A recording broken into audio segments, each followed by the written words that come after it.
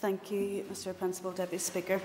Can we just say, let me just say from the outset how pleased I am that this is the first private member's motion brought to the floor of the Assembly since our return to this chamber. And what better message to send out to our constituents than one which shows that we prioritise those in need, that we champion better outcomes for all, and that we support our educators in bringing through future generations. Mr. Principal Deputy Speaker, even while the Assembly was down, the work of the All-Party Group, of which I am proud to be Chair, continued. As many of you already know, the All-Party Group on Autism was set up in 2008 to look specifically at issues relating to the autism community in Northern Ireland. The aim of the All-Party Group is to ultimately ensure adequate support and services are available to the 30,000 families affected by autism, and that the main issues relating to this are highlighted. The APG has seen the introduction of the Autism Act in 2011 and the resulting autism strategy, which Autism NI as Secretariat has led the lobby for, and we thank them for that. However, since the strategy was introduced, the APG on autism has also seen the many failures of the strategy, which are outlined within the Broken Promises report of 2016, and I would encourage you all to read. The Autism Act is still the most comprehensive piece of single disability legislation in Europe, but it has failed to accomplish what we as an APG hoped it would. We feel particularly let down by the resulting autism strategy and the action plans that have accompanied it. Only 1 out of the 3 action plans have been completed, with all 3 having a deadline of 2020. This stagnation of delivery is a legacy of 3 years without this place, and therefore the onus is on us to correct this with swift and decisive action to make up for lost time. The reality is stark. Autism has nearly doubled in childhood diagnosis in the past 6 years. Therefore, the lack of support and services has become more and more evident. For example, diagnosis is supposed to be within an 8-week time period, as outlined within the autism strategy. However, we know that in most areas this is not happening, with many families waiting up to 18 months. We all know early intervention is key in relation to managing autism, but intervention is being delayed due to the lengthy diagnosis process. Early intervention services are also inadequate. They vary from trust to trust and at present do not support the complex needs of our families and children. However, education is by far the issue raised by parents, by teachers' unions, and we know by many related cases we have within our own constituencies. The school environment is ultimately where autistic children spend the vast majority of their day. The All-Party Group has met with the Ulster Teachers' Union on various occasions over the past 2 years, and they have unreservedly told us that they cannot access adequate autism training provision through the Department of Education. In fact, the current President, Susan Thompson, reported recently, and I quote, "There are not enough courses, the timings of the courses are inaccessible, and the fact that they are not mandatory is worrying. Teachers and classroom assistants feel overwhelmed and under-resourced to be able to work with children with autism, as they have not had the opportunity to gain the skills needed to do so." Therefore, the Ulster Teachers' Union, alongside National Association of Teachers and National Education Union, have said unequivocally that they are in full support of mandatory autism training to be introduced into Northern Ireland immediately. Autism NI has the only autism-specific helpline in Northern Ireland and receives over 5,000 calls each year from autistic individuals, parents and professionals, with the subject of education being the vast majority of those calls. The charity also conducted a survey in 2019, specifically in relation to education. And from this survey, it was discovered that over a third of children with autism were on a reduced timetable. This can mean reduced for just an hour a day, or it can mean in class for only an hour a day, and this is totally unacceptable. It is even more unacceptable when you take into account that 78% of autistic children are in mainstream classrooms, with currently 1 in 30 school-aged children being diagnosed with autism. This could be possibly 1 child in every classroom. For this reason, it should be seen as common sense that the person they are spending a large quantity of their day with understands them and is able to educate them and support them in a way that fulfills their needs. For parents already anxious about challenges their child faces each and every day, to have the reassurance of a fully trained teacher would provide additional comfort and support that their child would be supported in the best way possible because of mandatory training. I urge the Minister to act. The public support is widespread. An online petition in September 2019, which was created by the charity Autism NI, calling for mandatory autism training, was signed by more than 10,000 people within just a few days. An accompanying rally was also held at Stormont, attended by hundreds, and received good media coverage. We have a draft programme for government which clearly states that every child deserves the best start in life. The best start in life for any child would include the best educational outcomes. But for children with autism, we know that is not the case. Within the autism strategy, it also states that all teaching staff should understand autism. Again, we know this target has not been met. These are our children's lives that we are playing with and their future. Mr. Principal Deputy Speaker, every autistic child becomes an autistic adult. We need to spend now to save later, or risk many of our autistic adults ending up in mental health services, which we know are already under pressure. The UK's largest autism research charity, Autistica, recently reported that autistic adults are 9 times more likely to die through suicide than the rest of the general population. I'm sure that you'll agree that this statistic is horrific and unacceptable. Autism training makes good economic sense. With the right support and opportunities, we know autistic young children can achieve and go on to live a fulfilling and productive life. Not only is it our moral duty to reverse the fate of a generation of children and young people with autism, but it makes good social and economic sense. The UK statistic for autistic adults in employment is 16% for full-time work. This figure has remained the same for the last decade, showing that autistic people are not benefiting and reaffirming that we must turn the curve earlier at every step of their journey towards adulthood and work. The NI Executive has a responsibility to make sure that autistic children can get the support that they need at the earliest opportunity, and we know that's from education, from people who understand autism. Autistic children deserve the same opportunities in life as their peers. We should all be wanting to create a more inclusive environment for all our children, and autistic children and adults need to be part of that. Other parts of the UK have already implemented mandatory autism training for teachers, and Northern Ireland needs to follow suit or risk being left behind. We're not asking for autism to be elevated above other disabilities or needs. We are simply asking for our children to have an equal playing field that can be afforded to the most basic right of a good education. A friend recently shared a post on Facebook that stated the following, and I'm quoting again: allowing a student with a hidden disability to struggle academically or socially when all that is needed for success are appropriate accommodations and explicit instruction is no different than failing to provide a ramp for a person in a wheelchair. How true is that? Would any child with any other disability be asked to attend a school which is not equipped, resourced or trained to support their needs? No, they would not. Mr. Principal Deputy Speaker, I think it's important that this debate focuses on what the motion asks for. It asks for mandatory autism training. What it does not include in this is the nature of that training, and that is for the Department to consult on. What is important today, however, is that we get the commitment to introduce mandatory training, the form of which is for another day and will only serve to confuse the debate at this stage. Mr. Principal Deputy Speaker, I am asking the Minister of Education to introduce mandatory autism training for all teaching staff, to include those in training, those already in post and classroom assistants in Northern Ireland. And I would also respectfully ask that any expiration period required be kept to an absolute minimum, because our children have waited long enough. Thank you. Thank you. I call Ms Rachel Woods to move amendment number 1. Thank you. Mr. Principal Deputy Speaker, I beg to move the amendment. Thank you. The proposer of the amendment will have 10 minutes to propose and 5 minutes to wind. I call Ms Woods to open the debate on amendment number 1. Thank you, Mr. Principal Deputy Speaker. Autism, as we know, is a lifelong disability which affects the social and communication centre of the brain. It affects the way an individual relates to people, situations and their immediate environment.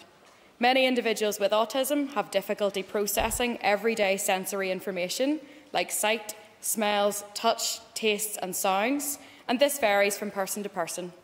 Many members in the Chamber will know someone with autism, Indeed, the number of children identified with autism has increased year on year since 2012 in Northern Ireland. According to the Department of Health figures published in 2019, 1 in 30 school-aged children have autism in Northern Ireland, and 78% of autistic children are in mainstream schools. That is potentially 1 in every classroom. Given this, and the inherent tendency in Northern Ireland of reactionary training for teachers, we should be pursuing a more proactive approach, and I believe that compulsory or mandatory training on autism would be a solid foundation to build upon. In 2012, the National Autistic Society for Northern Ireland carried out a survey of children with autism and their parents, and of the young people they spoke to, almost a third said that one of the worst things about school is that their teachers did not understand them. School is daunting enough, as we all know, for any child, let alone one that feels that they are not understood. This puts undue pressure and stress on the student themselves, the teacher and student relationship, the wider interaction in the classroom with others, and also between the teacher and the family relationship. More widely, it adds to mental health pressures. After speaking to a good friend of mine in Bangor called Aaron, and about his experiences in school and his experiences with tech, he told me that he would like to see mental health of children and young people with autism talked about, as they're often forgotten. And as I will, yeah. Thank the member for giving way. And on the point of mental health, would she agree with me that one of the sad realities of a lack of autism training in schools is that many parents are being overwhelmed in relation to dealing with the spill out at home in relation to autism, and how that has had an adverse impact on their mental health? Thank the member for his question. I would completely agree. I think parents have enough pressure on them, let alone dealing with a situation where I say the teachers are not involved or understand what's going on at home. And I thank you for that. So Aaron had stated that if the teachers were more aware of how to deal with pupils with autism and had mandatory training in their issues, and their mental health would be better understood too. That research conducted in 2012 also showed that expertise in schools remained patchy, and that many teachers did not get the training, the knowledge or the resources that they needed to help children with autism. Almost 1 in 5 parents indicated dissatisfaction with teachers' understanding of how to support children there. More recently, Autism NI stated that 1/3 of parents coming to them for advice on their children's education said that they were on a reduced timetable at their current school.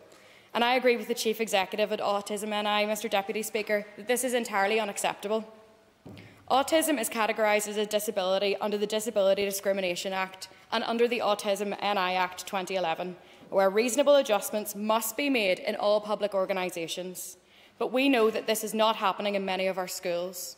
All of our children should be given the best possible start in life, and a child with autism should not be disadvantaged when it comes to their education.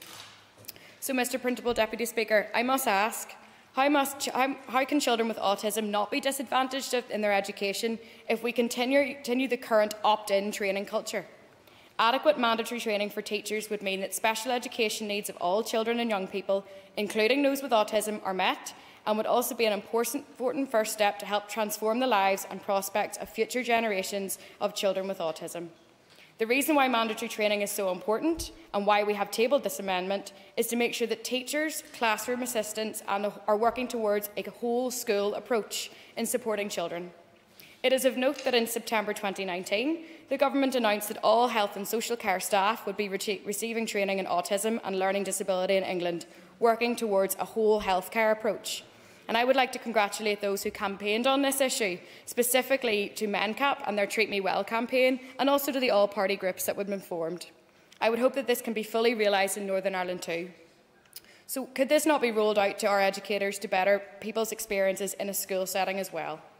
Research conducted by the Ulster University in the Greater Belfast area in 2003 found that a majority of staff felt they had inadequate training to equip them to meet with children's particular needs, and report a lack of knowledge and skills to help those children. Teachers and classroom assistants are fully supportive of this motion. All of the teachers' unions in Northern Ireland are supportive to the introduction of mandatory autism training. And I note the Autism Strategy 2013 to 2020 and Action Plan 2013 to 16 support funding for autism-related training for those in the preschool sector as listed, as well as the publication of guides for teachers in classrooms and some school and parent resources. However, training should not be limited to those in the preschool sector only, and should be extended to all those training to be teachers, all those training to be classroom assistants, and all those who are currently qualified. The initial teacher training programme in the rest of the UK covers a wide variety of these skills that teachers need to teach the curriculum. And in 2016, the UK Government added a teacher training framework which ensures that SEN is covered, including how to support children with autism. We have had time to find ways in which we can improve provision of support for those who have autism in our schools, so the time for exploring options is now over. What we need now is concrete action for teachers and their students.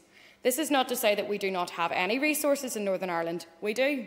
The Department invests substantial resources into training provision at Middleton Autism Centre, and while this is to be commended, it is not sufficient and does not meet the growing demand, nor is it compulsory. Providing support to schools, including the continuing professional development of staff, has already been identified in previous strategies and action plans. And we in Assembly should be pushing on with this by compelling the Minister for Education to include autism training as part of the core teacher training.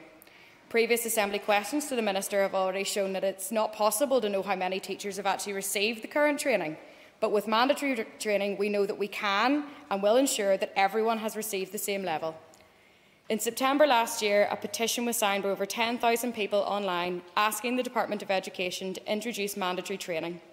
A rally attended by people with autism, parents, teachers was held here on September 11, 2019, making their voices heard.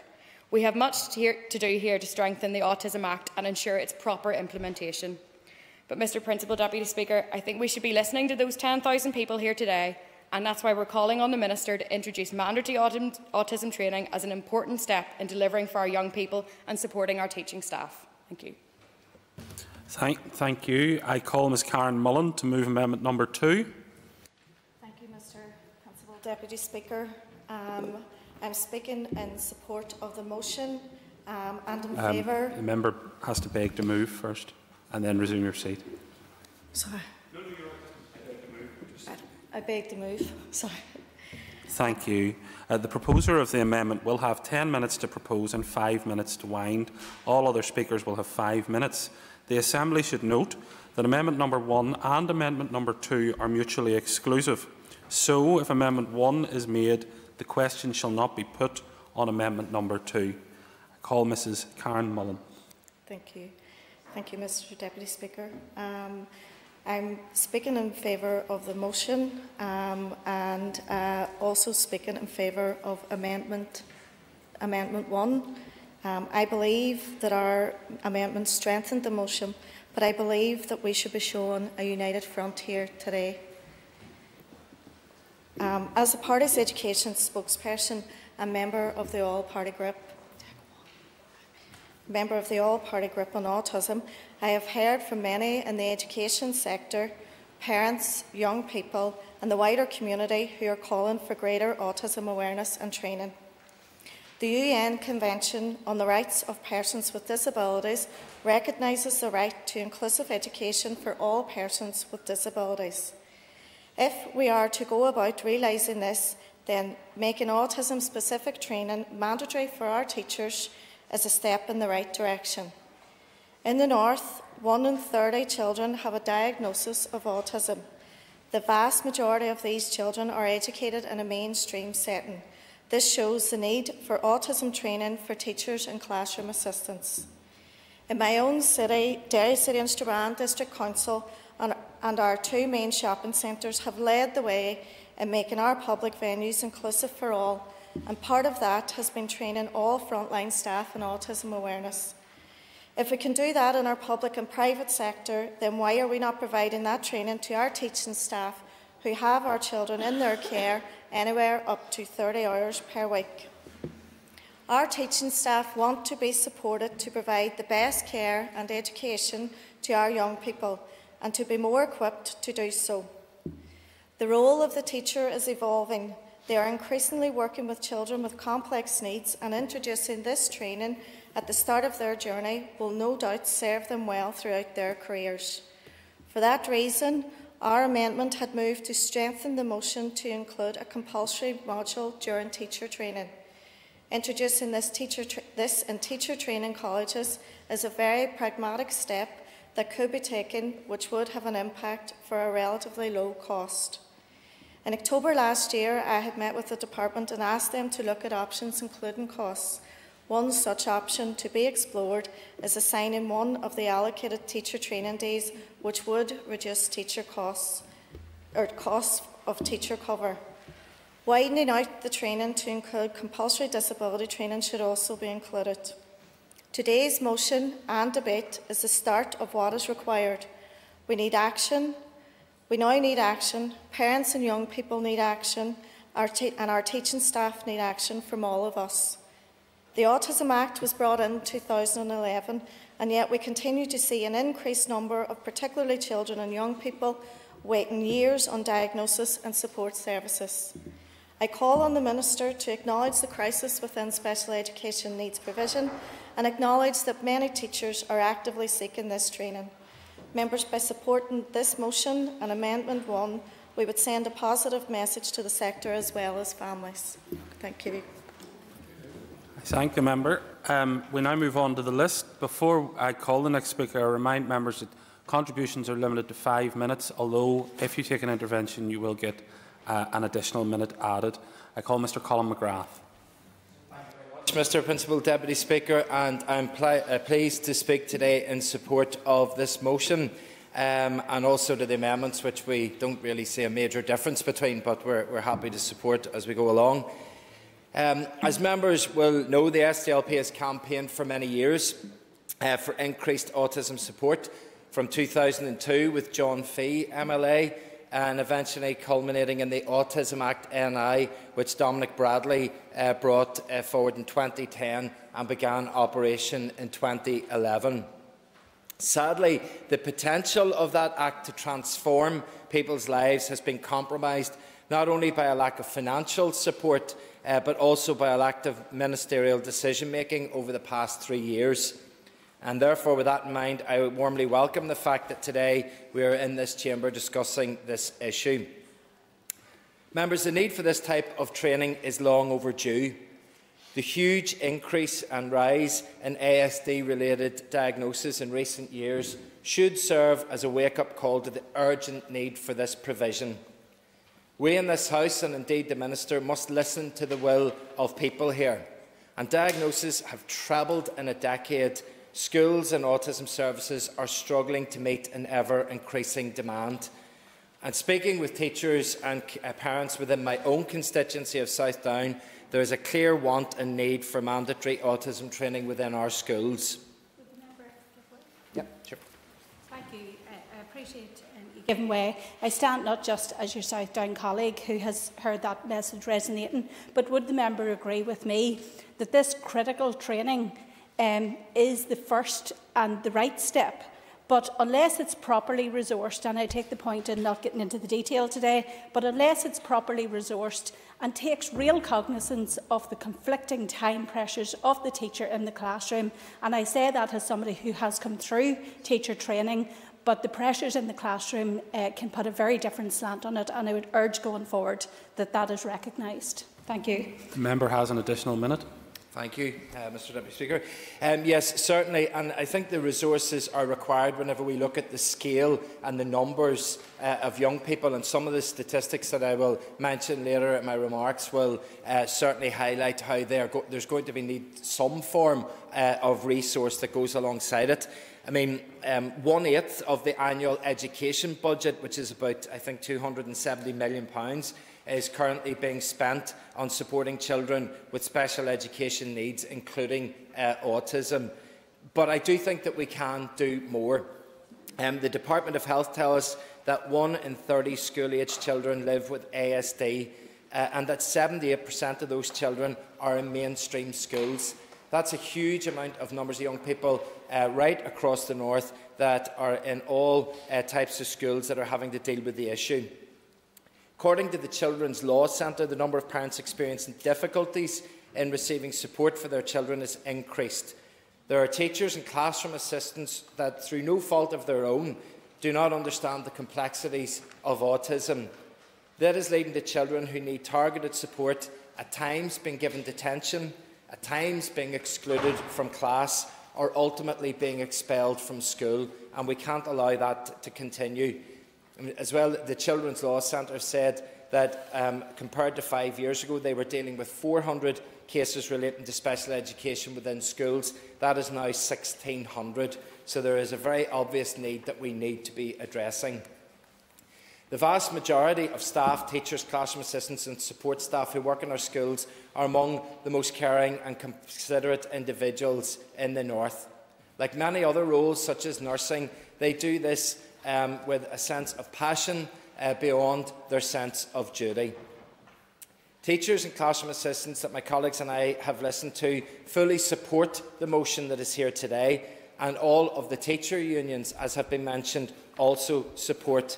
But we have to make sure that this isn't simply a box-ticking exercise, and there is some concern among some that that's what this could become if it is just a quick half-day exercise. We need to make sure that it's done properly.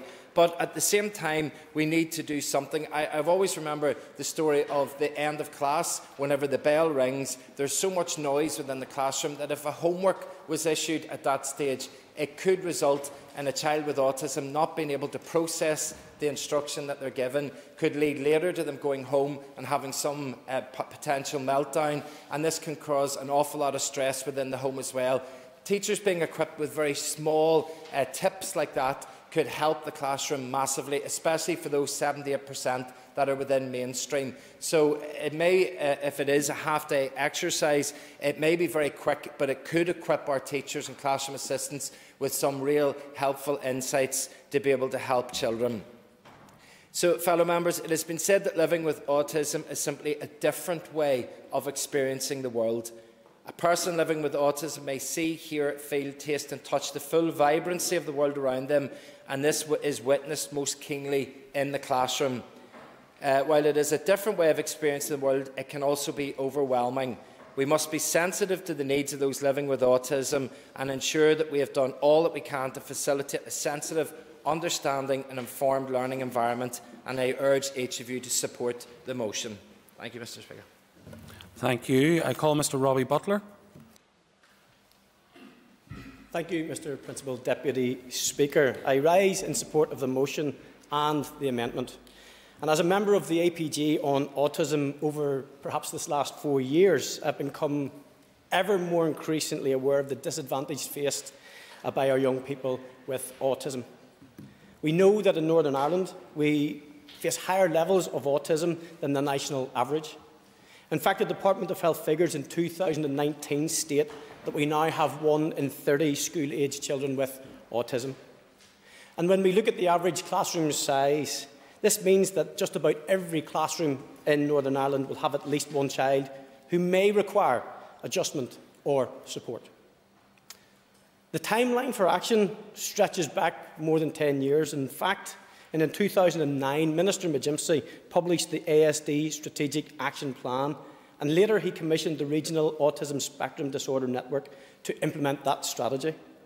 This should have provided the momentum required to get us further than where we are today. Further ministerial announcements followed and progress has been made. However, much momentum has been lost and proper collegiate cross-departmental strategy perhaps has been lacking.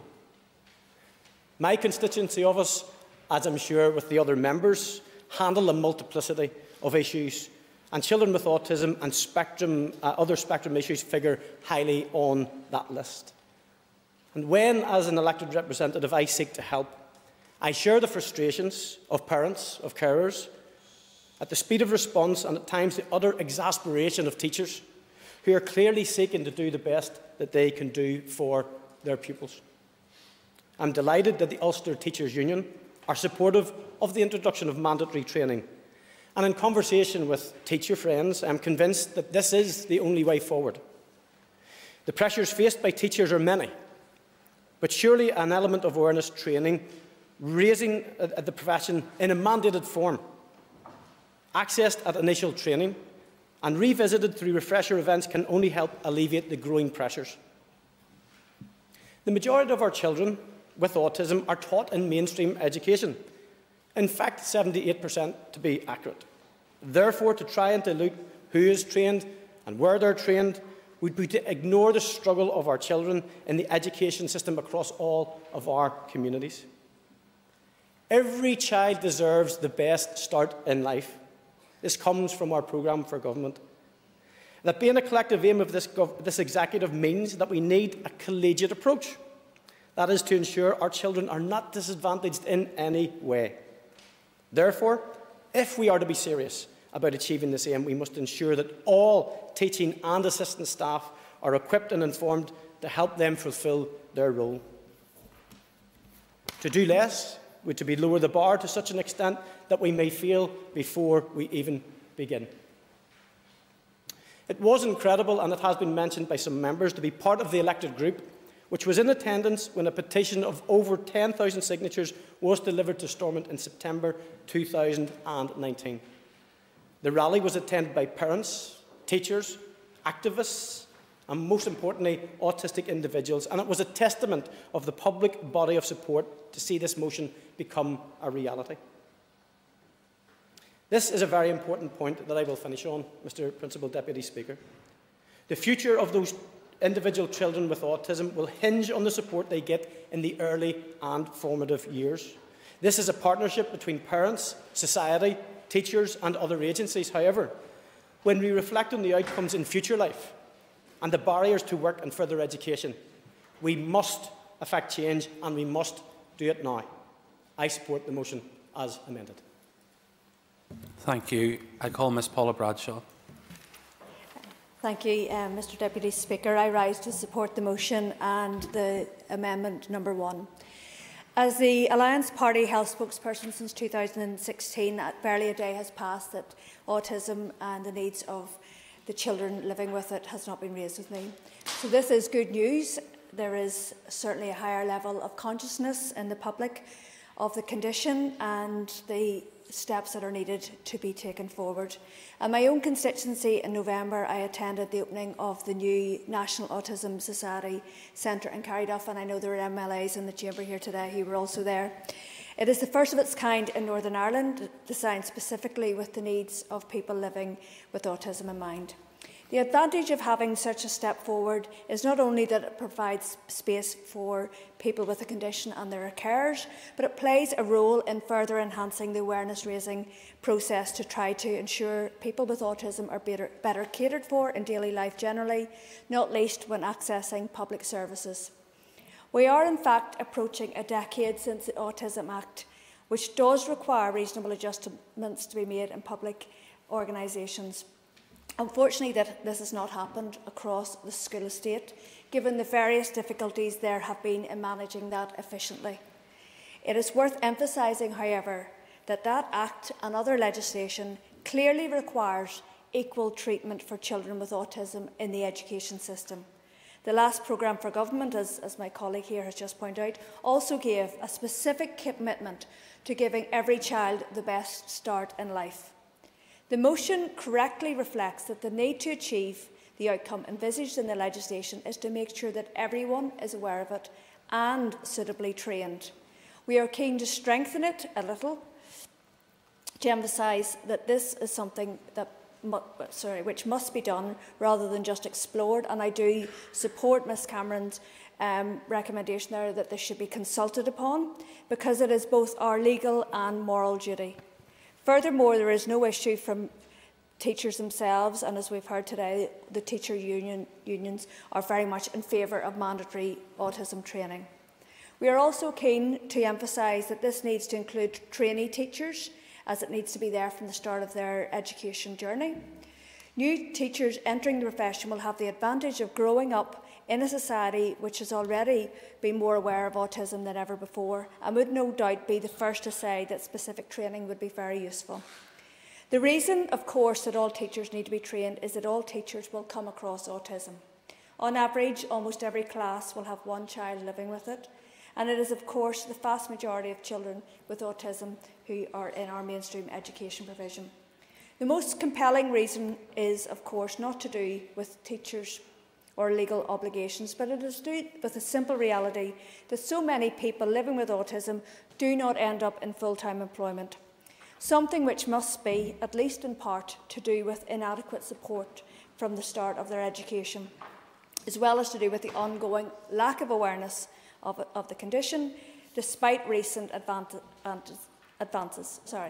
By enabling people with autism more choice and control at the outset, including of educational pathways and healthier lifestyles, we can set them on the road to a more independent life with the same opportunities in learning and employment as everyone else.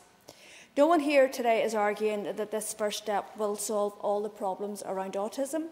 We need to investigate better mental health provision, better workplace support and ongoing better public awareness, not just of autism, but the effects it has on people's lives. However, this is one step that would be hugely significant, not just because it has that impact on early life, but because it will send a very clear message from this Assembly that we want people living with autism to have exactly the same chances as everyone else. I commend the motion and Amendment 1. Thank you. Thank you very much. I call Paula Bradley. Thank you, Mr Principal Deputy Speaker, and I welcome the opportunity today to speak on this very important issue. Can I thank my colleague, Pam Cameron, for bringing this motion to the House, but I also want to thank the other members who have brought forward the amendments. I do believe that it goes some way to strengthening the motion, so it's very welcome, and I will be supporting that in whatever way that falls. As other members have said here, I have been an active member also of the all-party group on autism over the past number of years. And I know certainly within the time period of the 3 years when we didn't have an assembly, the all-party group on autism was extremely active in calling all of the departments to account, in writing to those departments and asking just what they were doing to support not only children but adults also living with autism. And it became very apparent very early on that all departments were not they were falling short of what they were required to do under the Autism Act and under the Autism Strategy. But of course we as MLAs cannot just blame those departments for falling short. We have to take some of that blame ourselves, especially over the past 3 years where we maybe haven't been here to call those departments to account. So I am so glad we're back here. We're back here doing the job that we need to do. This motion is our first motion to the House. And we're saying that we make a commitment here today not to take our foot off the pedal, but to call all of those departments into account. Now, going back to the motion and around mandatory training for teachers, Mrs Cameron had mentioned it in her speech, as maybe some others did, that whenever we had the National Union of Teachers in giving us an evidence session to the all-party group, it became very evident that we were failing our children and our schools. And they were crying out for the help. In some of our primary schools across Northern Ireland, there is maybe only one teacher in that primary school that is trained in mandatory autism training. So therefore, I think that the Minister, it's incumbent on him to bring about that change in order that we deliver for those vulnerable children that need our help. It was interesting when we got the information packs and the research packs to look back at the amount of Assembly questions that have been put in over the last 10 years on mandatory autism training. There have been many, and it keeps coming back with the same answer. And one of the points in that answer is Middletown. I've also been there, along with some of my all-party colleagues here. We took a trip to Middletown. Pam and I had a bit of a road trip that day because I got us lost because I was directing. But we found it eventually, and it is a fantastic place. It is a wonderful place. They do wonderful, wonderful work, but it's not the answer. The answer is wider than that. The answer is to invest in all of our teachers, that they get the help and the support that they need. I also want to praise here today the voluntary and the voluntary community sector and the work that they do in meeting, I suppose, that unmet need that we have out there, but also all of those parent-led groups that are around there in our communities, and we all have them, and we've all visited them as constituency MLAs, who are supporting one another, parents supporting one another to try to navigate through the education system and the health system as well, and sometimes that is the only help that they have. I have to say also, as a constituency MLA, like other colleagues around this table, special educational needs is something that comes up in our offices time and time again. I have had many meetings over the years with children specifically around autism who are not receiving the proper attention that they need. So I think this is something that we need to add on to the mandatory autism training. I think Mrs Bradley had mentioned it in her intervention, that if we do have this and we do have mandatory training, once a child is diagnosed, those services need to follow the child. There's no point having a diagnosis only to find out that the services aren't available. I have been around recently visiting some of the schools in my area, and there's a recurrent theme, and that recurrent theme is special educational needs and the services. It's all well and good having a diagnosis, but unless we have the support for those children and for those families, we're not doing what we're set out to do. Yes. Thank you. I love your passion for the subject. Just on that, we know that mental health exists across the suite of primary education and with our young people, but there's an even greater propensity of mental health issues with our young people with autism too. Would you agree with me that perhaps there is a double win here if we can support our young people in their journey with autism, and also the hidden, perhaps at times, mental health issue that also exists and sometimes isn't recognised? Thank the member for his intervention. The member will have an additional minute. Thank you, Mr. Principal, Deputy Speaker. And I was going to ask or say to him, thank you for that extra minute, but he nearly spoke the whole way through it. No, I absolutely agree with the member, and I think it's something that the chair of the all-party group brought up as well. You know, early intervention. We know in mental health, early intervention is key, and especially with children who have additional needs, that early intervention can save money in the long term. But of course, we're not all about saving money, we're about saving lives as well, and quality of life. So absolutely a very good point. I know I have very little time left here now, but I just want to say, you know, within the schools in my area, and one of them is Cedar Lodge, which is for children with extra needs and additional needs, especially around autism. We need to be doing more to support those special educational schools as well. It doesn't just stop at the door of our mainstream schools. So thank you very much, Mr. Deputy Speaker. Thank you. The next speaker I have is Mr. Cathal Boylan. Thank you, Mr. Principal Deputy Speaker. And I also welcome the opportunity to speak on this debate. I mean, I've been around the APG group now since 2008, and I'm delighted the Minister's here, because I hope that after this debate, I'll stick to the mandatory training, but I hope that the Minister will take the lead in all this, because a lot of us know that arising from the 2011 Act, there was a strategy and a plan, and that identified the responsibilities of each department.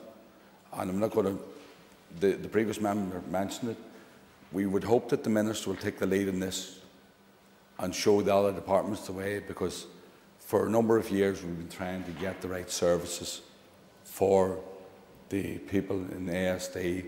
And I want to put on record also my thanks to the Autism NI, and also the there's another group, the National Autistic Society Plus, all of those people who have helped for a number of years in administrating the work of the group, the APG, because there's a lot of good work has gone into it. And for years they have helped us compose a number of questions, and unfortunately some days we get the right answers, but more often than not I don't think we've made enough progress. But I think, listening to the comments of many of the contributors today, I think we're going in the right direction, and I want to thank all those people but there's two reports, Mr. Speaker, that I do want to put on record, because I think it's important for these people who has helped us a lot and bring us to where we are today. And hopefully after this, like I say, the Minister will take on board the comments of the group, and we can move forward with the Chair and all those people associated with the group, and also work with the departments. And the issue of mandatory training actually goes back to a report that was done in the Long Gallery in 2012, which is A for Autism, Make Every School a Good School. That report highlighted the difficulties that children with autism were experiencing in the education system here. Education, as we know, is a fundamental part of every child's life. It gives children the opportunity to learn about the world they live in and how they can play a part in this world. It should be a time when children feel safe and happy, confident about building relationships and friendships, and being able to make the most of their abilities and talents. It should help them to develop independence and prepare them for a bright and happy future. In the research for the report, parents told us they wanted an education system that is ambitious and believes their children can achieve, that gives their children similar opportunities to other children, that understands and supports their children's needs, that allows their children to develop friendships and life skills, that allows their children to enjoy good mental health, and that prepares their children for life. These are what any parent would want for the child with or without autism. But unfortunately, I feel collectively as a group we've let them down. In 2016, the National Autistic Society NI, in conjunction with Autism NI, published Broken Promises, a report that highlighted the failures in terms of the delivery of the autism strategy itself, going back to 2011.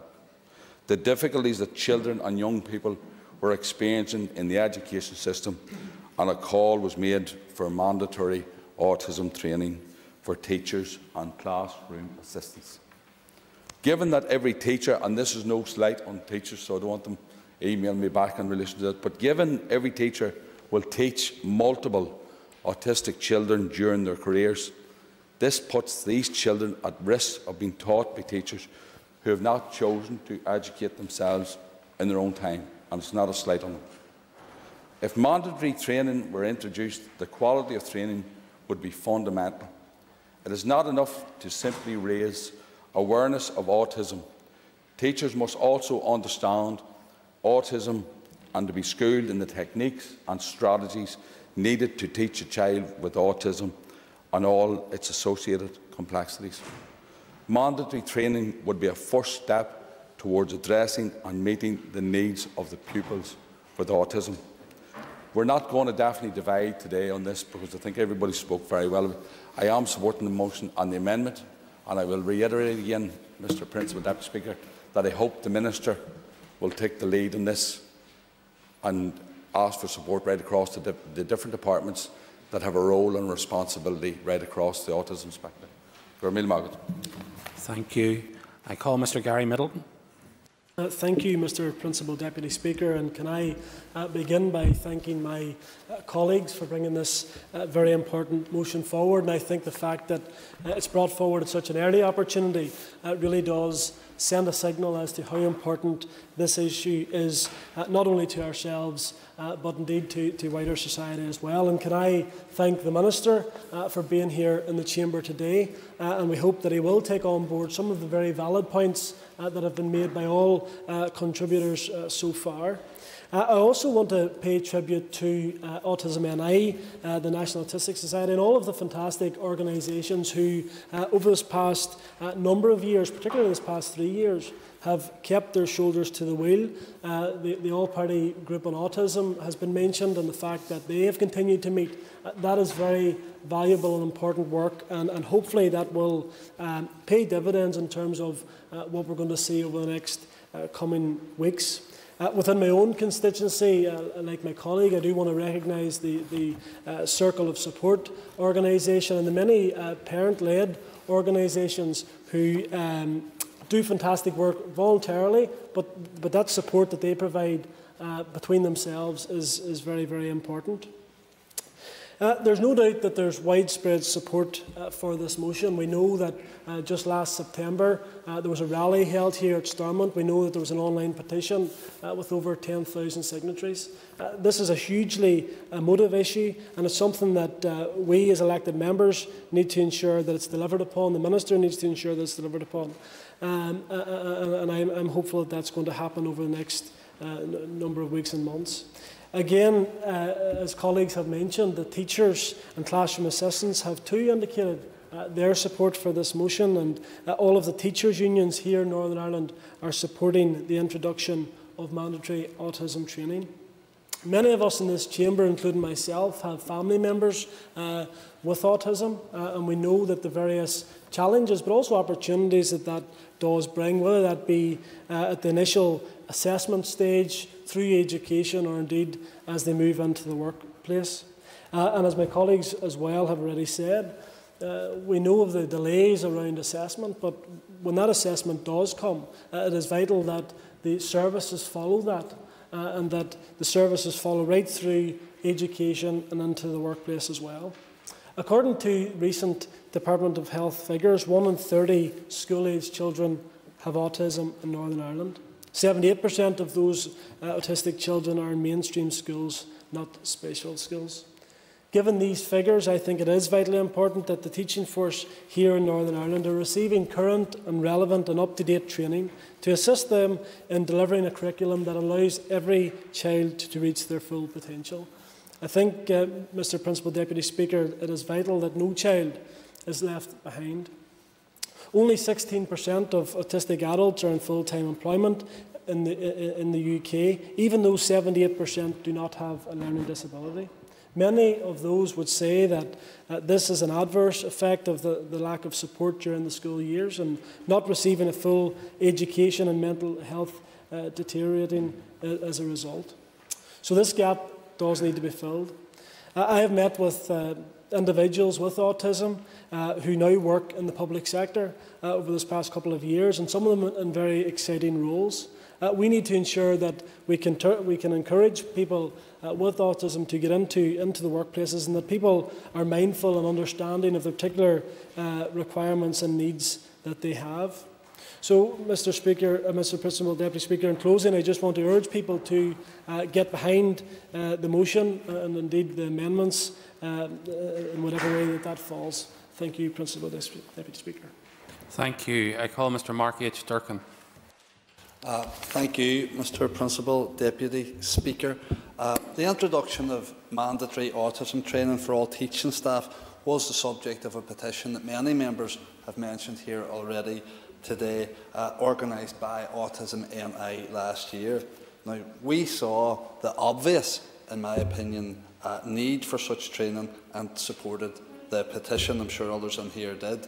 We were all, well, I was one of over 10,000 people who signed it, and I'd like to take this opportunity, like Gary has, to commend Autism NI for the work that they have done on a continuous basis and consistent basis, campaigning to improve services and support for those living with autism. I must say, however, I was dumbfounded at the response from the Department of Education to that petition when it was deemed that this proposal to increase provision in schools in line with a significant rise in autism diagnosis was premature. On the contrary, the need for this type of training, in our opinion, is long overdue.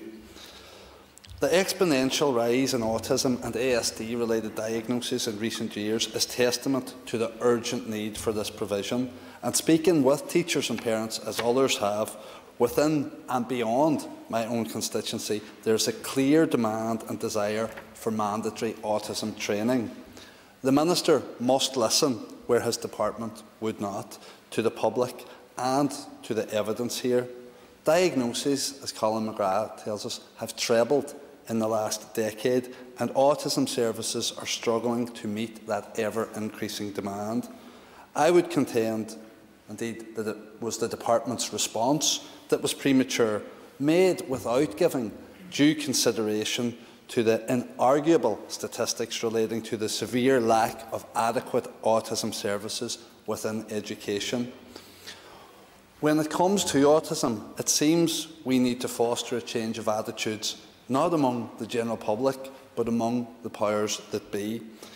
This issue needs to be progressed, and I welcome this motion as a means of doing so.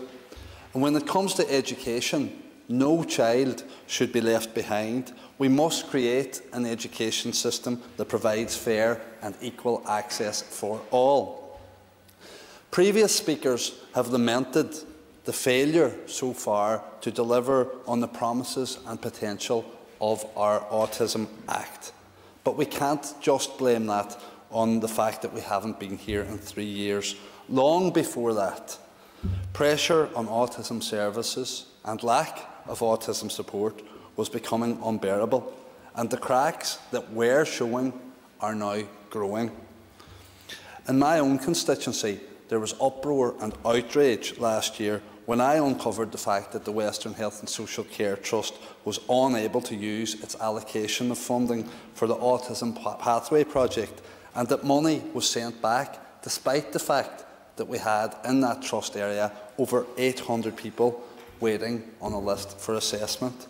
This befuddled many particularly those working hard in the community to support individuals and families with autism. And we're lucky to have several of those organisations in Derry. Gary Middleton mentioned Circle of Support. POCA and Jigsaw are another couple that do sterling work. I was very glad last week to have it confirmed to me by the Western Trust that significant steps have been taken and are being taken to address their huge shortcomings that have existed in this area. There is a danger, because the demand for diagnosis has become so huge, that diagnosis and meeting that demand becomes our sole focus or our holy grail. Paula Bradley mentioned that many families discover to their disappointment and confusion that once they have won their battle, or in many cases war, for diagnosis, that they're left in limbo.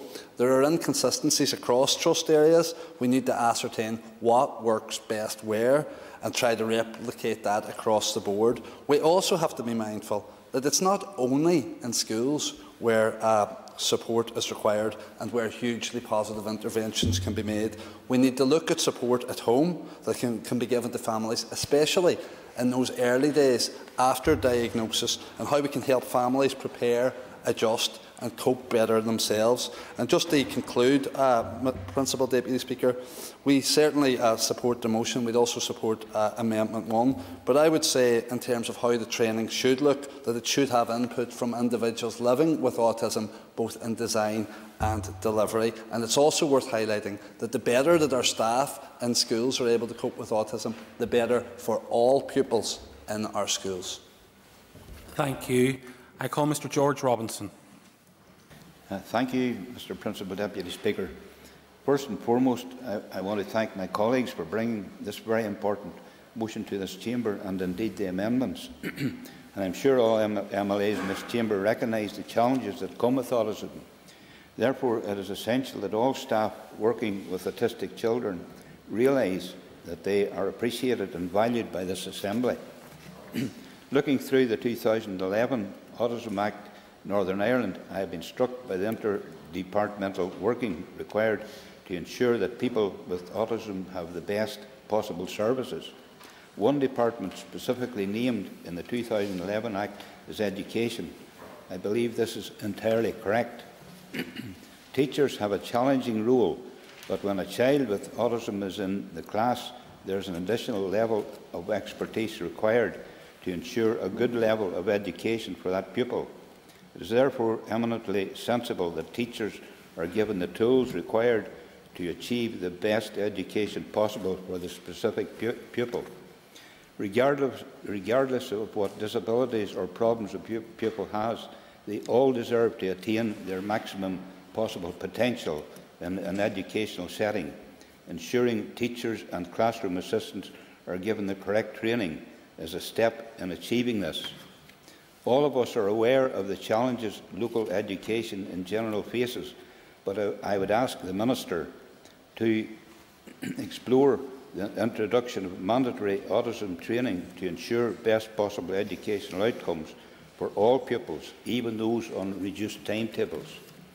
One parent has told me that an entire class will benefit from such an approach, as the training aids the staff to deal in a proactive way with autistic pupils and minimises the time required to deal with a specific pupil. All pupils will therefore benefit from teachers receiving training regardless. I do appreciate, Minister, that budgets are very tight within your department. However, I do believe that some investment in this aspect of teacher training will provide tangible and very worthwhile benefits for those children with autism. Mr Speaker, I support the motion. Thank you. The next speaker I have listed is Mr Jerry Carroll.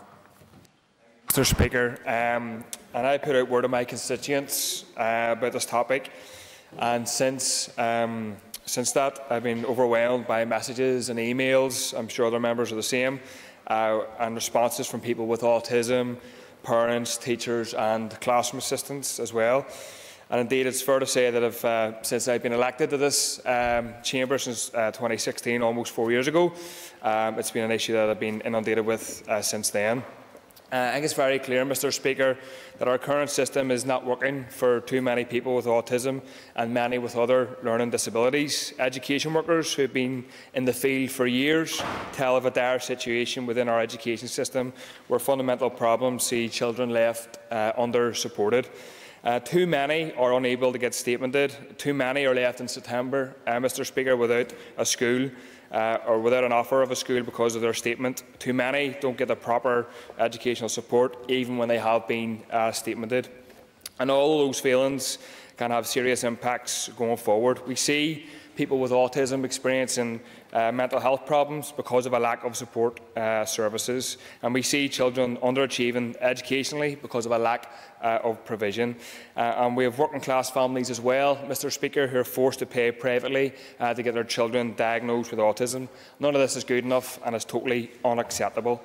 And none of this, Mr Speaker, touches on the impact of under-provision and the misrepresentation outside of school time, like the fact that people had to fundraise to pay for respite or even just basic facilities and services, or the fact that negative and harmful stereotypes of people with autism is still perpetuated in society.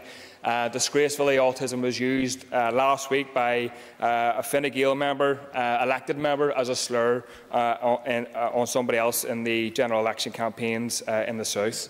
And too often, Greta Thunberg, the term is used as an attempt to delegitimise her campaign and as a slur against her. And people with autism deserve much better than this, but unfortunately on these issues they are being failed. So we absolutely endorse training and education as an essential criteria for supporting people with autism, but we also know, Mr Speaker, that much more must be done on top of that. To slash waiting times, to address the wider issues like underinvestment in education, generally bigger class sizes, a lack of access to classroom assistants, to name but a few of those issues.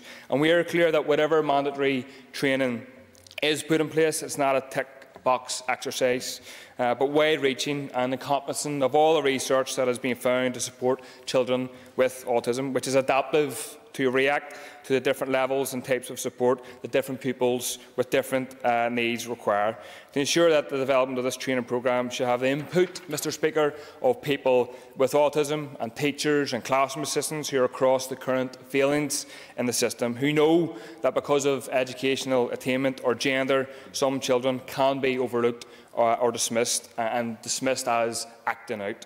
So we absolutely must ensure that our teachers and our classroom assistants who do the utmost to support their classes and their children, who are already overworked and due a pay rise, are seeing the necessary investment into education to ensure children with autism do get the support they deserve in a sustainable way.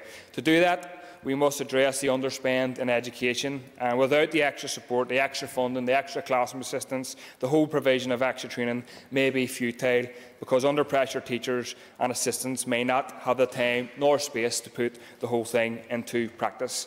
Finally, and importantly, Mr Speaker, we have to be careful that the provision of mandatory training for autism in mainstream schools is not used as an excuse to close or shut down special needs schools.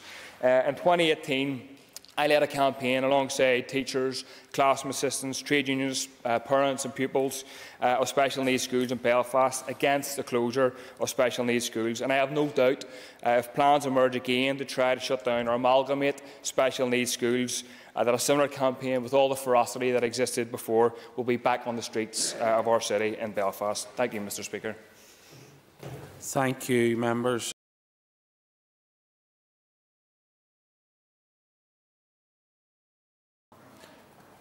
This is the resumption of the debate that was suspended for question time. The next person that I had on my list was the Minister for Education. I call the Minister for Education, Mr Peter Weir.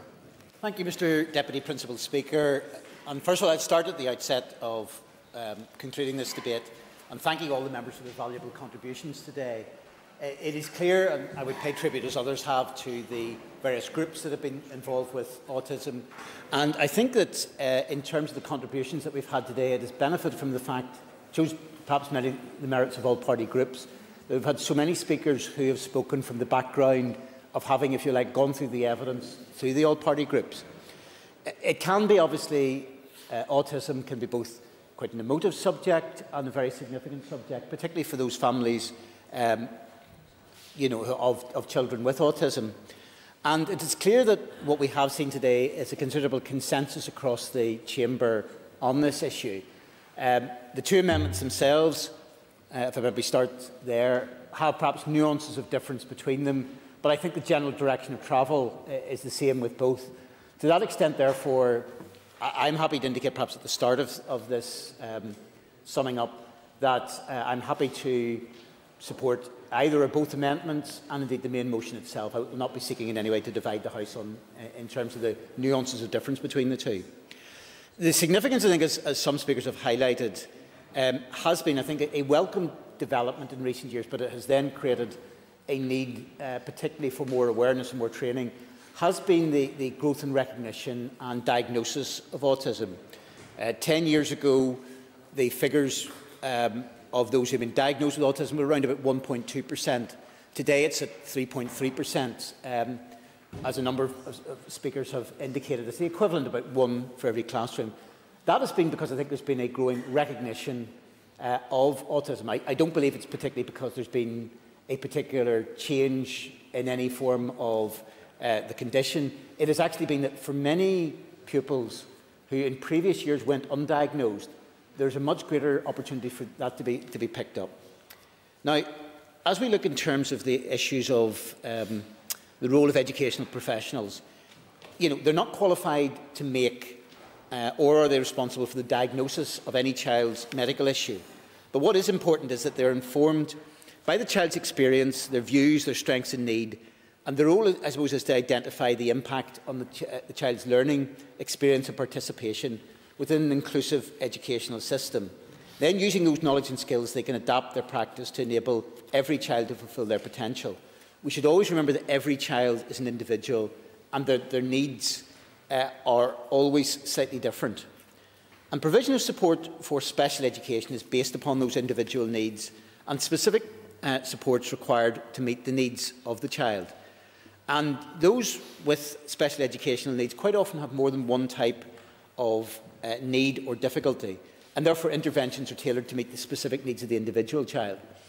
For autism, special educational needs may include speech, language, communication, social interaction, behaviour, emotional and well-being challenges. And there's a direct responsibility on the Education Authority to ensure that training that they provide is equitable and balanced across a wide range of special educational needs. Now, I want to highlight, I suppose, 3 areas where there's pre-existing training. First of all, there's the Autism Advisory and Intervention Service that is provided by EA, which provides a wide range of autism spectrum disorder training on request. And through that intervention, last year, the latest figures we have is that 4,023 teachers and school staff access training from that. Now, I would say, and I think a number of members have made this clear in this debate, and it's been highlighted by the unions, that is a good service. Is it in and of itself adequate? No, I don't believe it is. And it's been highlighted, I think, by particularly reference from the Ulster Teachers Union. I think that has been something which has been identified by the EA itself, and they've identified the need for a more strategic development of regional training. So even from the EA, I think they've accepted that what is there is not sufficient. Mention has also been made, which is funded jointly by my department and indeed the Department of Education and Skills in the Republic of Ireland, is the Middletown Centre for Autism.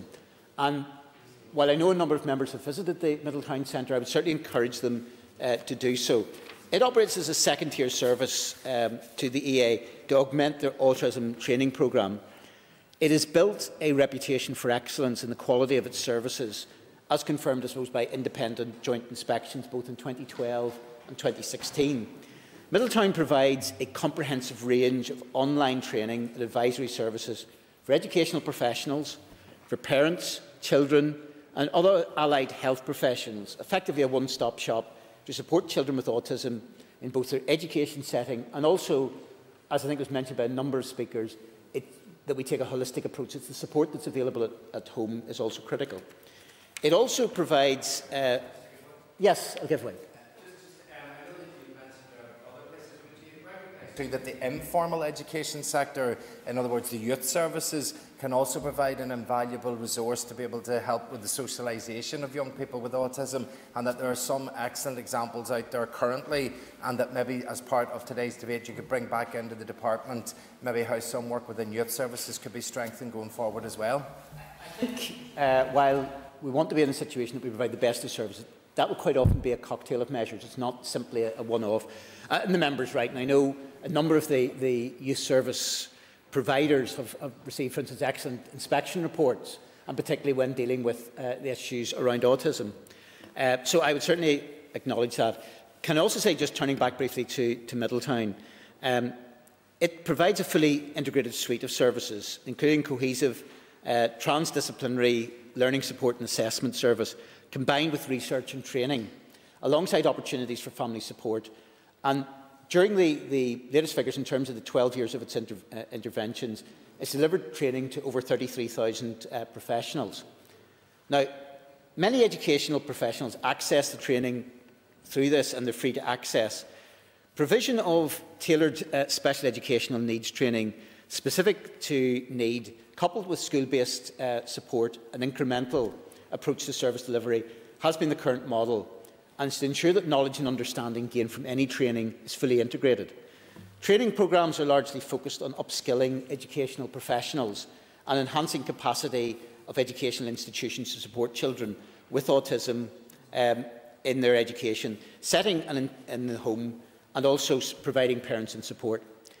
One of the outcomes arising from the capacity building project established in response to the 2017 Northern Ireland Audit Office Special Educational Needs Report is that special educational needs training, including autism, for teachers and those studying, is a key focus of the Learning Leaders Oversight Group, which is chaired by my department, and again involves a range of stakeholders. And the purpose of this is to provide strategic direction in the design and development. So that oversight group was established in March of 2017 following publication of the report. Now, there are, I have to say, many special educational needs within our schools. And it's important, therefore, that we get sort of balance, but also that we get that level of focus, particularly on autism. We've seen a rising number of children with SEN, again, through identification, which has resulted, and there's been mention made of the overall cost of around about £280 million is the latest assessment in terms of the educational budget. And obviously, there will be a need to ensure that what we do is we get the best possible delivery for our young people and the best possible value for our money. And so, therefore, we have to slightly caveat this on the basis of what resources are available. The one thing I can share, I know Mr Durkin raised the issue about the Western Trust. My department, in terms of any spend on children, particularly in terms of resources, will not be handing back any money. We will often be going to the Finance Minister looking for more, but there will not be any underspend through the Department of Education. But despite the pressures that are there, I think we can think imaginatively. We are looking at, in terms of where we are with this. And indeed, through the capacity building group, it does provide perhaps some degree of template, which can also actually, we need to look holistically at both CPD and indeed through initial teacher education.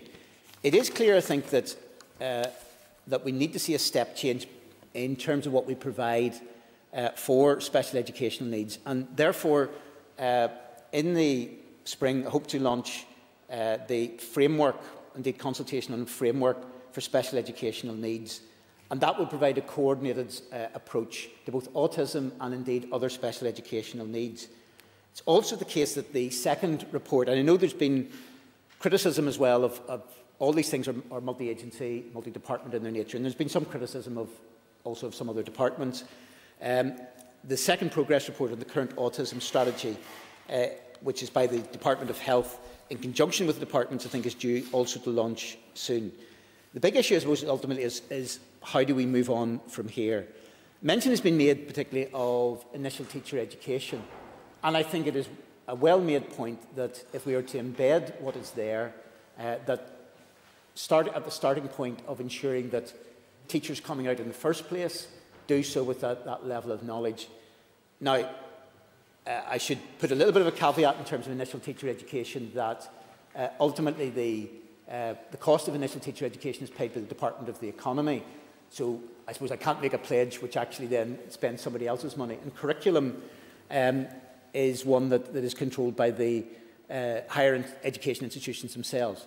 But whereas there has been some level of availability of training in terms of autism, I think there is a concern that the depth of that has not been sufficient. So therefore we need to move to a situation where it's embedded within initial teacher education, and also then in the wider context that we can ensure that there is that rollout of mandatory training. As indicated, sorry, yes, I'll give way. To the Minister for the intervention. I welcome him to his place in the dispatch box and wish him well as he carries on the work he started before the institutions were suspended. Minister, there had been talk of a new ASD behaviour unit to be located in North Belfast. That wasn't able to be progressed because of the collapse of the institutions. Could I ask the Minister, having spoken to local principals and teachers, could I ask the Minister to look at this as one of his priorities as he goes forward? I'm happy to give that assurance that we'll take a look at that. We need to make sure that we have the right network of facilities that are there. It is important that all our teachers, and particularly both in special and mainstream schools, and there's no hidden agenda to look to abolish any form of special schools. It's about getting that degree of balance. Have to be, I suppose, highly skilled in supporting pupils with autism to succeed in schools. And it's important also, therefore, that our educational professions are appropriately skilled. It is clear that what we've been doing up until now, while it has made a valuable contribution, is falling short of the mark, and we need to embed that level of knowledge within our professionals. There are, I think, imaginative solutions which the proposer of the motion and others have come up with. We can see, for example, as part of the SEN framework, there will be an opportunity as we move ahead to embed, I think, within the so-called Baker Days, some degree of provision then and the recommendation that they should use those particularly for SEN training. And I think that can provide a level of focus on autism as well. From that point of view, I think there's a unity of spirit here. I think the issue, therefore, is not the issue of whether, it's a question of how we do this. And from that point of view, I'm not doctrinaire as to precisely how we reach that end point, but it is clear that given the growing needs that we have in terms of the greatly increased level of identification of autism, and therefore the prevalence in both mainstream and specialised schools, that we do need to deliver better. And I'll be happy to work with others to ensure that there is that access to adequate, appropriate training programmes that are available throughout, both in terms of initial teacher education and indeed in terms of continuing professional development. I think that has to also borrow very heavily from the experience both of parents and the teachers on the ground. Sometimes we can almost, there is a tendency from the Assembly or ministers to almost dictate from above. I think it's important, if we're going to have something that's fit for purpose, that learns from the experience, particularly of families as they've experienced it, and what works directly for teachers. That is the commitment I give.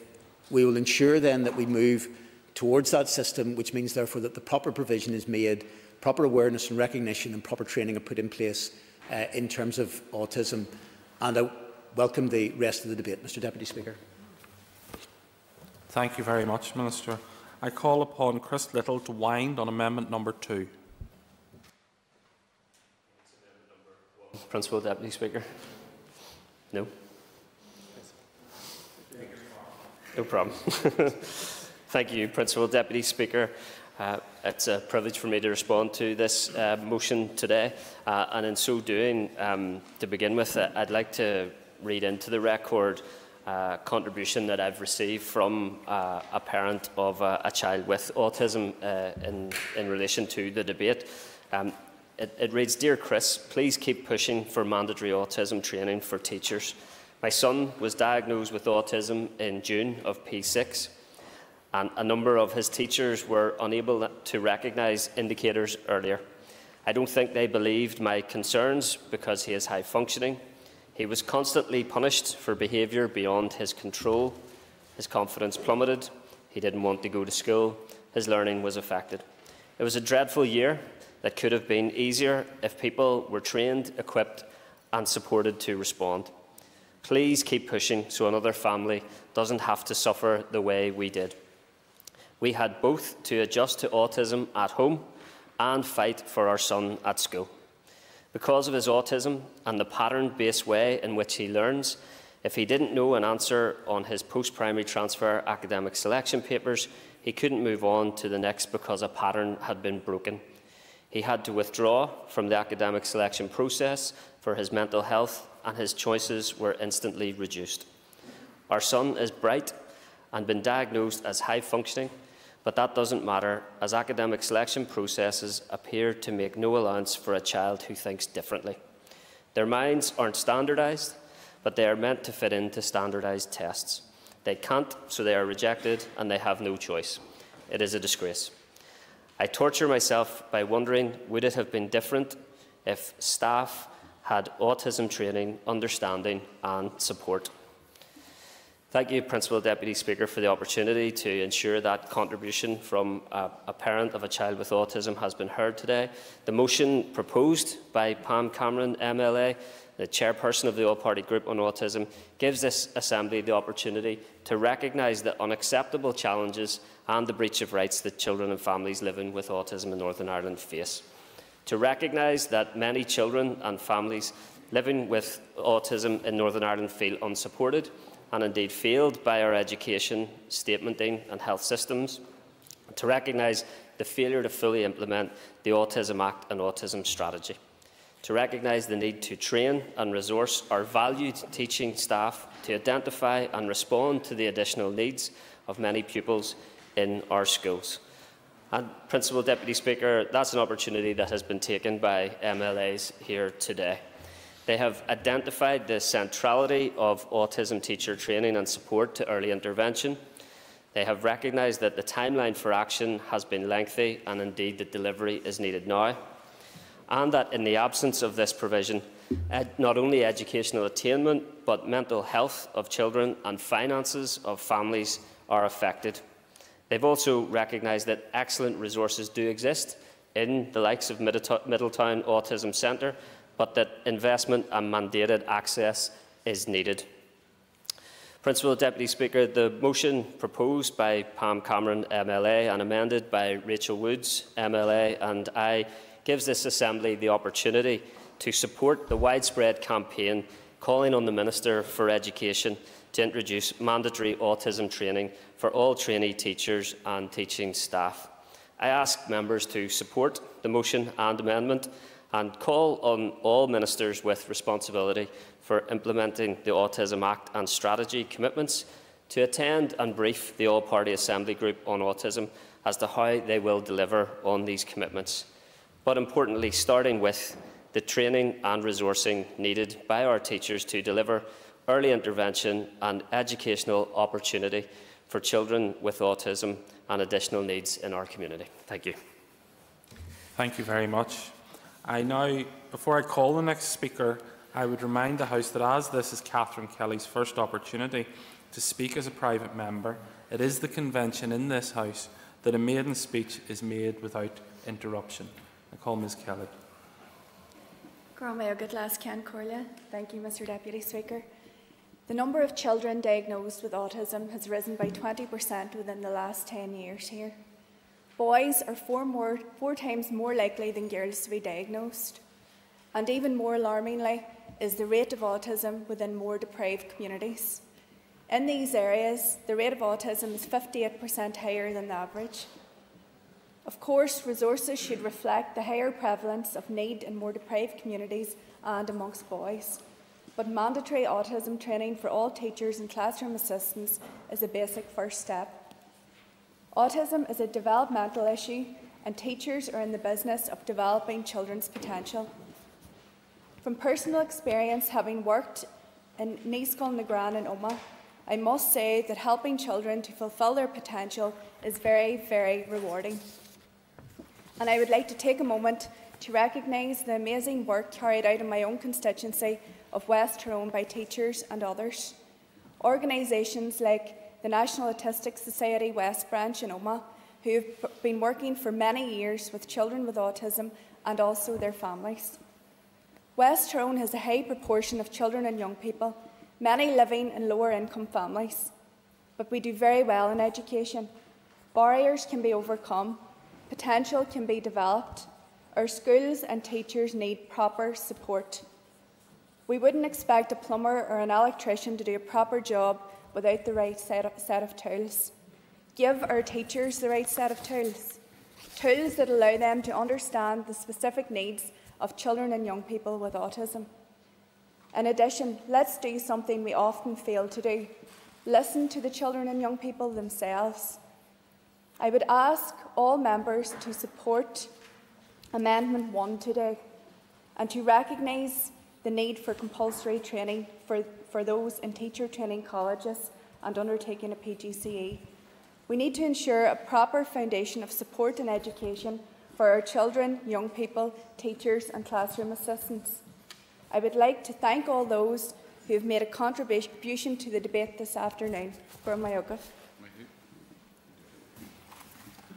Before I call the next speaker, can I be the first to congratulate the member on making her maiden speech. It's sometimes intimidating to stand up in here the first time to do it, so congratulations to you. I call Mr William Humphrey to wind up the debate on the motion. Deputy Speaker, and can I start by congratulating you on your elevation to the position of Principal Deputy Speaker of this House, and wish you well in that new role. Can I thank my colleague, the member for South Antrim, Pam Brown, for successfully securing this debate, and indeed for the agreement that she has managed to achieve across this House. It doesn't always happen around this issue, which of course is hugely important to members within our constituencies. In Northern Ireland, 62%, there's been a 62% increase in the school age of children diagnosed with autism in the last 5 years. The Department of Health research reveals that autism is prevalent in the classroom now, and as other members have said, at least one child in each classroom.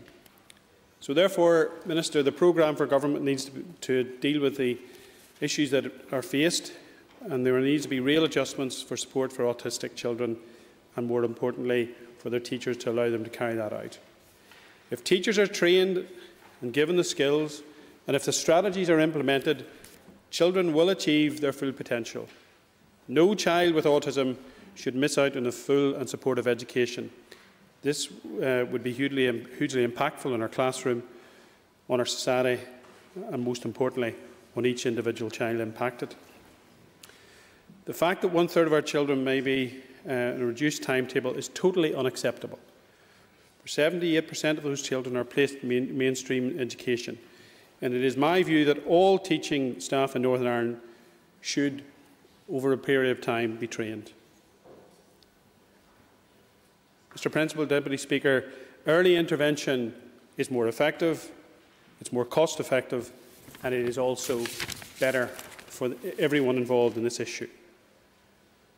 As with mental health, suicide and general well-being mentally, a joined-up approach is required by government across departments and with local government and government agencies. I would like to take this opportunity to thank the principals, the teachers, the classroom assistants who work in all of our schools across Northern Ireland day and daily around this issue. I've been dealing with a couple of cases recently in my office where teachers are absolutely stressed to the max around this issue, and principals really don't know where to turn. We need to give clarity and certainty and the skills to these teachers to allow them to carry out these roles and functions, to provide the education that these young people need, and to give them the classroom environment to allow not just them as an individual, but their peers in the classroom to have an education that will make a change, a positive change in their lives. Formalised training is needed. We need to also provide protection for teachers, for classroom assistants. And of course, this will positively enhance, as I've said, young people's education. Minister, equity must be brought to the classroom in terms of training and for those education professionals within the classroom. Ulster school children must have the same parity as those across the United Kingdom. I want to take this opportunity to pay tribute to some people who I know have been making a huge contribution around this issue, not just in the classroom but in the community. And like Mr Little, I want to read into the record a lady in my constituency, Ashley Spence, who established Snowflakes a group that is working with young people from across Greater Belfast and indeed outside the city boundaries now. It's a group of parents who have come together to form a group who are working with young people in the ASD spectrum.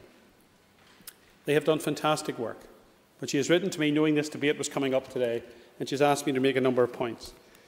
Number one, how will the training be delivered and by who? She makes the point it would be her opinion it should be no less than the training provided to parents once diagnosis is confirmed. These initial classes are delivered by various specialists, occupational therapists, speech and language therapists, etc. They cover the reasoning behind understanding and strategies to identify and manage behaviours, and they are delivered on 3 or 4 sessions. A one-day PowerPoint presentation isn't going to be used to any teachers or classroom assistants. They need true understanding. I think we would all agree with that. She also makes the point, how will success be measured? What impact will having the training teaching staff on allocation of additional classroom assistance and support for children within mainstream schooling? And will there be extra resource for schools to implement strategies when they are learnt via this training?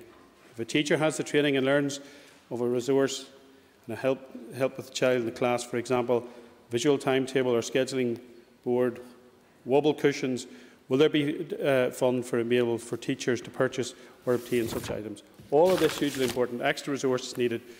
And therefore, I think it's important that we all take these issues on board. I also want to pay tribute to this lady because she's also involved in my Scout district and to declare an interest as the President of North Belfast Scout Council.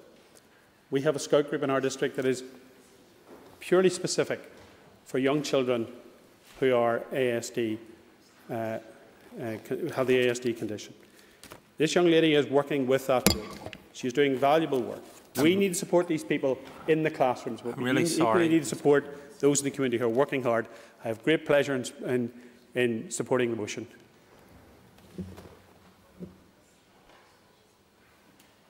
It's not my afternoon. It's all right. Before I put the question on amendment number 1, I would remind members that if it is made, I will not put the question on amendment number 2. The question is that amendment number 1, standing in the names of Miss Rachel Woods and Mr Chris Little, be made. All those in favour say aye. Aye. The contrary, if any? I think the ayes have it. The ayes have it. The question is that the motion as amended be agreed. All those in favour say aye. Aye. Contrary, if any? I think the ayes have it. The ayes have it. Members would like to take their ease while there's a change just at the top table.